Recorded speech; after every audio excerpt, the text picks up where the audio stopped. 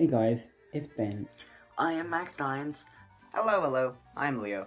and today we will be reviewing Top Gun. Warning, spoilers ahead. Top Gun is a classic Tom Cruise movie, with a sequel being planned for later this year. The movie is about flying planes. Meow, plane noises. Oh yeah, and it's also about the people who fly the planes as well. I really like this movie because it was very well explained, and the special effects and the acting was just superb, and especially for like a movie made in the 90s, early 2000s. The special effects in it were just unbelievable. What I liked about Top Gun was I thought the casting was very good, with Val Kilmer, Tom Cruise, and Tim Robbins. My favourite actor in this movie has got to be Tom Cruise, who played Maverick. He really suited up well. He was strong, didn't give up, he was a leader. He showed the bosses of the airline that he didn't want to give up easily. Even though he sadly lost best friend Goose in a plane crash, he wanted to show that he wasn't a quitter. He wanted to show that he was a fighter. And he wanted to stay on and prove them wrong. And eventually, in the end, he did. So that's why more people like him should believe in themselves instead of failing the first time and then giving up. But instead, keep on trying, and eventually they'll complete what they accomplished. And that's why I think Tom Cruise looks at the show. Now, there was many actors that I could have chosen, but I think that Tom Cruise was really good and he suited this role. My favorite character in this movie was Goose, and he died, and that was sad.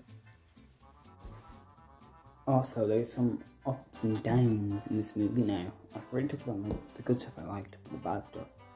But like, it was very rushed. Instead of like slowing down and getting into it. There was one scene filmed that could be like a plane thing. The next thing the scene's over and they've gone out for dinner.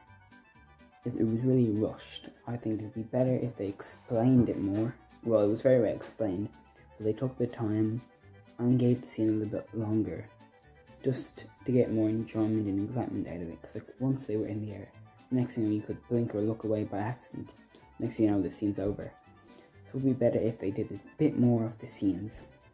And it was a great movie, and there were a lot of scenes in. They were very well explained, but I felt like most scenes were good, and some of them were too fast and not slow enough.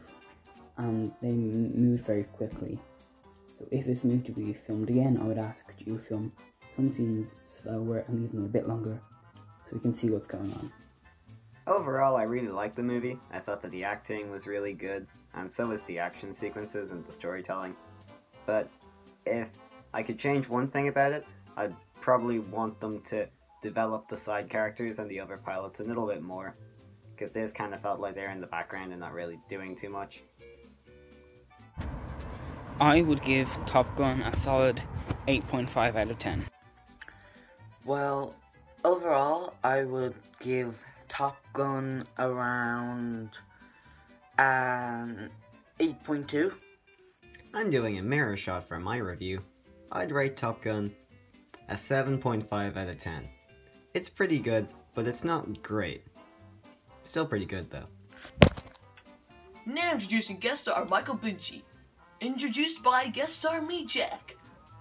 I'm Michael Binchy, but if you're watching this podcast, you probably know that already. So recently I went with the main cast of the podcast, Max, Leo and Ben, to see a film in the cinemas, Top Gun. I know the first thing that comes to mind is, Top Gun, that film from the 80s? Yeah, it's being rescreened because for some reason they've decided a good time to release a sequel is a few months soon. But yeah, I was asked after watching it if I could just give a little review for the podcast, and so yeah, that'll be it. My first thoughts on the film is, well, me being a bit of an aviation fanatic, I really liked the action sequences in it with like all the F-14s dodging the MiGs and everything. Yeah, that was class. And the in-between bits were pretty solid. it's just there were some moments where it felt a bit dated, like you definitely could tell it was from the 80s. Yeah. I don't know if they want me to add a spoiler or not, but yeah, spoiler alert now.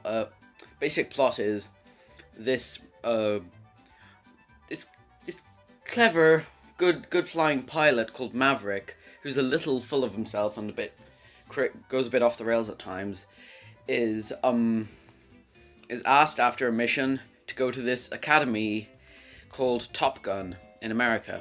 Basic idea of the academy is to reinstate the lost art of dogfighting in the air. So it mainly follows his adventures in that. Overall, I think that the plot is that it's a good film, albeit with a bit of dated at times. But overall, good film. My rating would be 8 out of 10, I'd say.